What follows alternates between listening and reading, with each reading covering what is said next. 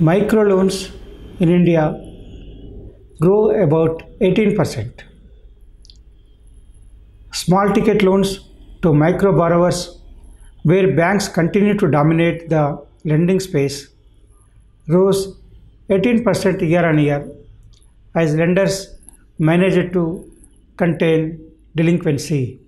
But the lending universe at the bottom of pyramid continues to remain squeezed, with the top 10 states, including Tamil Nadu, Uttar Pradesh, accounting for 80% of microfinance portfolio during this year.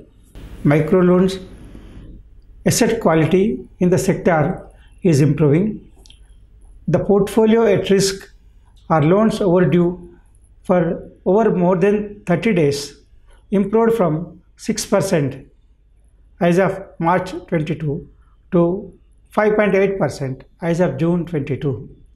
Loans overdue more than 90 days improved from 2.7% to 2.2% during the same period. Microloan borrowers are also returning to the market after the post-COVID slowdown.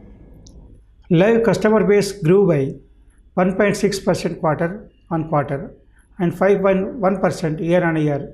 Rural markets grew at 0.2% quarter on quarter, while urban markets declined at 0.8% as of June 22. Gross loan portfolio of microloans increased by 22% for rural markets and 13% for urban markets compared to June 21. Banks continue to dominate the market with portfolio share of 35.6%, though the size of their portfolio dipped 5.6% during the year. NBFCs, mutual microfinance institutions share rose 2.2% quarter on quarter as against 2.6% for small finance banks.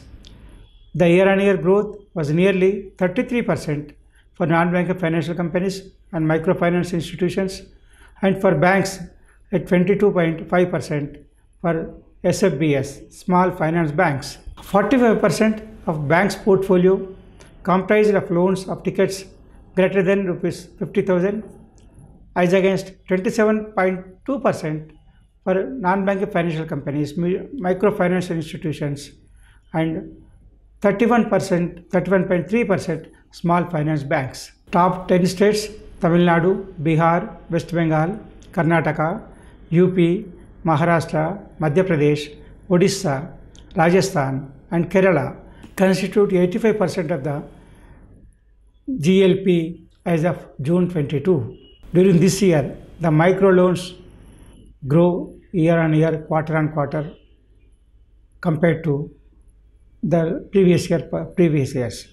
The overdue also reduced because of better recovery from the micro borrowers, and the micro lenders also showing interest to lend more to micro business, micro entrepreneurs, micro loans.